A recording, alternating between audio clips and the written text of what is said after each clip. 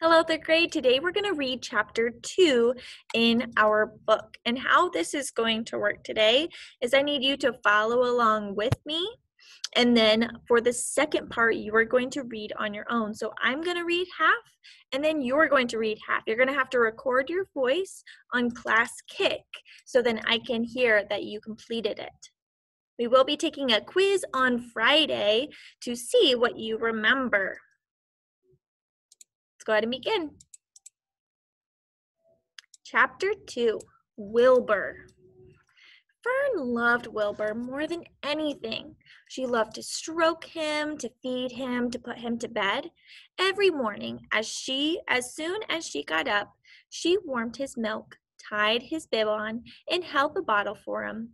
Every afternoon, when the school bus stopped in front of her house, she jumped out and ran to the kitchen to fix another bottle for him. She fed him again at supper time, and again just before going to bed. Mrs. Arable gave him a feeding around noontime each day, when Fern was away in school. Wilbur loved his milk, and he was never happier than when Fern was warming it up a bottle for him. He would stand and gaze up at her with adoring eyes. For the first few days of his life, Wilbur was allowed to live in a box near the stove in the kitchen. Then, when Mrs. Arable complained, he was moved to a bigger box in the woodshed. At 2 weeks of age, he was moved outdoors. It was apple blossom time, and the days were getting warmer. Mr. Arable fixed a small yard especially for Wilbur under an apple tree, and gave him a large wooden box full of straw, with a doorway cut in it so he could walk in and out as he pleased. "Won't he be cold at night?" asked Fern. "No," said her father. "You watch and see what he does." Carrying a bottle of milk, Fern sat out under the apple tree inside the yard. Wilbur ran to her, and she held the bottle for him while he sucked. When he had finished the last drop, he grunted and walked sleepily into the box. Fern peered through the door. Wilbur was poking the straw with his snout. In a short time, he had dug a tunnel in the straw. He crawled into the tunnel and disappeared from sight, completely covered with straw. Fern was enchanted. It relieved her mind to know that her baby would sleep covered up and would stay warm. Now, if you have been listening carefully, I want you to write down on your class kick what you think enchanted means. Write down what you think enchanted means. That's how I'm going to know that you are listening.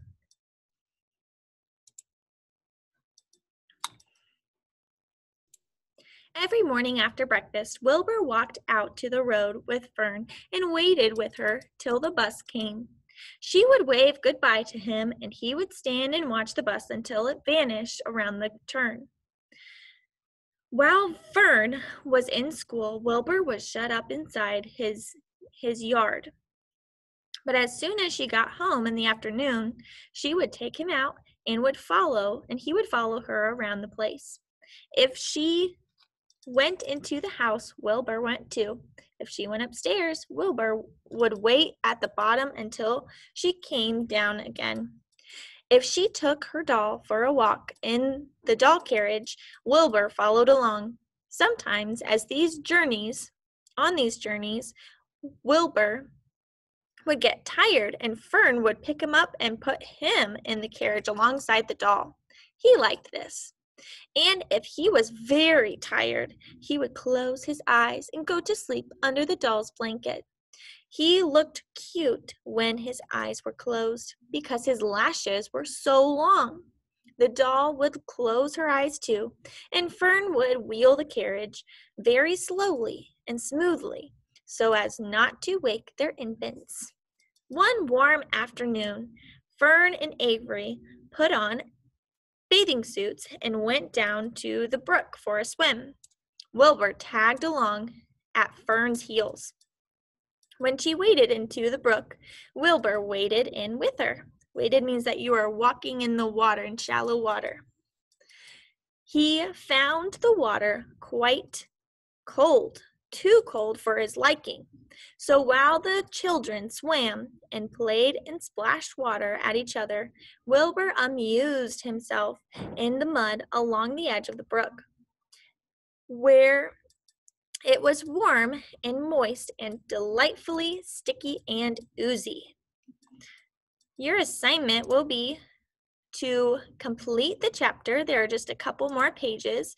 You can do this on Overdrive. Remember, you have to download the book, and you're finishing the last 3 pages on Overdrive. Then there are some questions on Class Kick for you to answer as well.